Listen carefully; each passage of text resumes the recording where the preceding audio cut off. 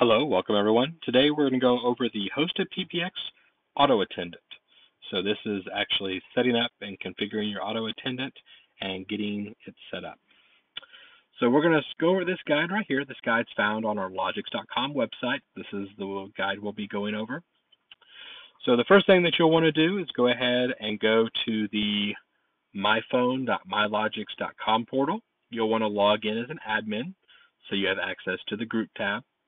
After you get logged in, we are then going to be looking at the Auto Attendant. So you can go ahead and open up your Auto Attendant, and you see it has a public telephone number and an extension. Now, before we configure this, the one thing that we are going to need to do is record the announcement that's played for the Auto Attendant. So this is a message that basically usually says, thank you for calling company XYZ, press 1 for this, press 2 for that. That's the recording that we're going to need to record. Now, the easiest way that I have found to let customers know how to record it is to go get the BroadSoft Recorder app. So this is an app you can go download from the Google Play Store, or you can go download it from the iPhone Store. But it's a very simple app that you go download. You're able to add recordings, you're able to record it, and then you're able to email it to yourself. And once you get it emailed to yourself, you can then add it into the announcement repository. So if we go ahead and open up the announcement repository, you see we already have some WAV files in here. But what you can do is you can click Add, you can type in your announcement, you can choose your file and save. And then once you have your audio file in here, then you can go ahead and add it to the Auto Attendant. Now, in addition to adding the announcement, the other thing that you'll want to do is set up your time schedule. So you want to set up your business hours. So you can open this up. Generally, under the business hours, you can set up your business hours. So we just usually click Add, and you can type in business hours. And go ahead and click Save, Add an event, and then this is how you set up your hours. So let's say we're open Monday through Friday, 8 to 5. So I will do Monday through Friday. Now your start and end times, I would always go ahead and just choose today's date on that.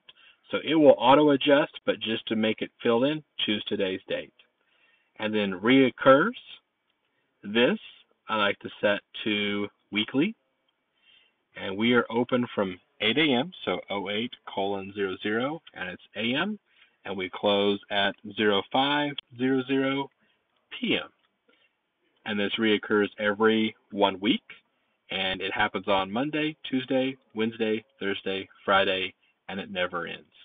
And so I go and click Save. That's our Monday through Friday. And let's just say Saturday, we're going to add a Saturday in there. Let's say we're open from 8 to noon on Saturday. So we'll add another event.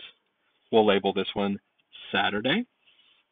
And once again, choose today's date for both start and end. And then an all-day event. We're not going to select because it's not all day. It reoccurs weekly.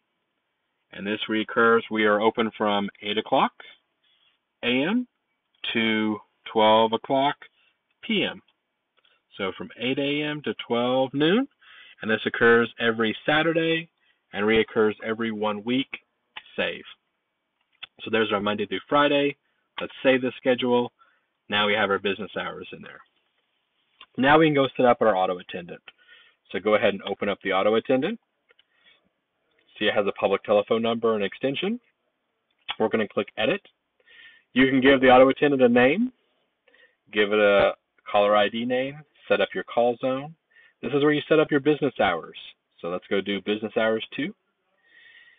These next two options are the scope of extension dialing and name dialing. So if you have an actual enterprise with multiple locations, you'd want to choose enterprise so it could search all locations. If you choose group, it will only choose this location and that's it. So then we have two prompts. So we have business hours and after hours. So business hours is what people will hear when it's business hours.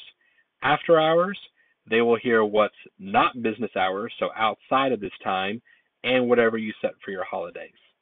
So let's go look at one of them. Let's go look at business hours. We'll open that up. In here, you can change it from the standard greeting to the custom greeting. So after you've uploaded your file, you can choose your file here. Enable first level extension dialing. This allows the user to dial an extension number at any time. So if you ever have in your message, please if you know the party of your extension, please dial it at any time. That's what allows this. If they uncheck this, they can only choose the options that are down here. So if you don't have this selected, they cannot dial the extension right away. Now down here is where you actually set up what happens when the users press 0, 1, 2, 3, 4. The description is just for you, just so you can remember what you're doing on this option. The action is actually what happens. So let's go and click on one, and I'll run through all the actions. So exit, that will basically just exit out of the system. That will hang up on the user. Extension dialing, that takes them to a menu that says, please dial your party's extension. Name dialing, that takes them to a submenu that says, please dial the last name of your party. Play announcement, this allows you to then choose an announcement you've uploaded to maybe, a lot of people use this for like hours and directions. So, they'll say press 1 for hours and directions, and then they'll have an audio file there giving them the directions and hours to the location. Repeat menu, that's going to repeat the menu. Transfer to mailbox, that's going to transfer the call to the voicemail system. Transfer to operator, this will transfer it to a particular extension, whatever you choose. But this is also the default operation. So if nobody presses anything within 10 seconds, it will automatically take this action. So if you want a default action, the action transfer to operator will be your default action. And then you have transfer with and without prompt. And that basically will just send them to whatever you want. It could be a cell phone number, if you want to put a cell phone number in. It could be an extension, if you want it to be an extension.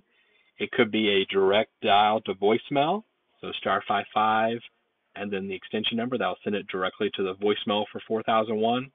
It could be whatever you want to put in here. With and without prompt, basically we'll either say, we'll transfer your party to whatever name they have in the voicemail system.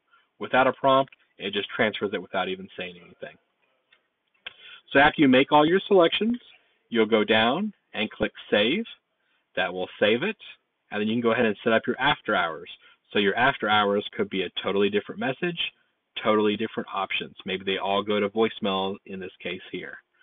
And after you make your settings, go ahead and click Save, and now your Auto Attendant is set up.